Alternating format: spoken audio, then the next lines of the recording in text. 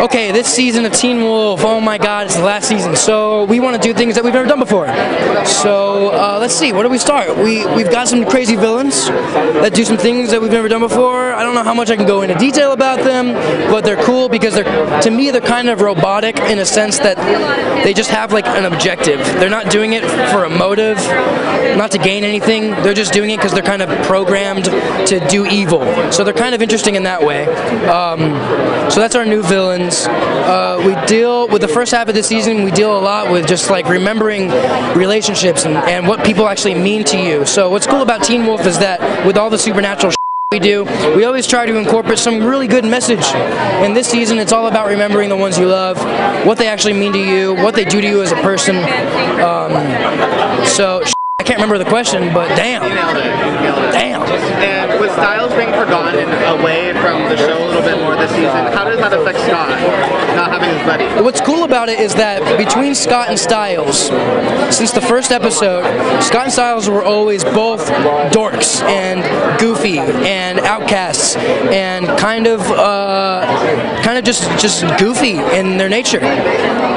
Styles is so out there and all over the place that it kind of hides Scott's dorkiness and goofiness. So without Styles, his naivete, his goofiness comes back out and his silliness, and you really tell that Scott's kind of an awkward person, human being, that brings it out of him again. So it's an interesting side of Scott that you haven't seen in a while. So that was a lot of fun to play. And how deadly do things get this season? With it being the last season, are we going to see any happy endings, or is everyone? So far, no. So far, we've got some pretty bad endings, but that's great because it's in Teen Wolf fashion, And I'm sure I haven't read the last episode, but I'm sure it's going to be very fulfilling. Happy, sad, emotional, funny. I'm sure it's going to have everything. But as of now, there's a lot of turmoil and a lot of death and a lot of darkness and twists and turns and very ending. It feels like it's ending. And with the last season, are you hoping to see some familiar faces coming back? Absolutely. Like Ian and Tyler. Absolutely. I love those people so much. I see Hecklin as much as I can. Ian I see a lot too. All these people I would love to see come back to the show. They all have my heart. Anybody, any one of them, I would love it. And what was it like directing episode 2? Everyone I've talked to so far has just raved about you. Really? Yeah. Oh man.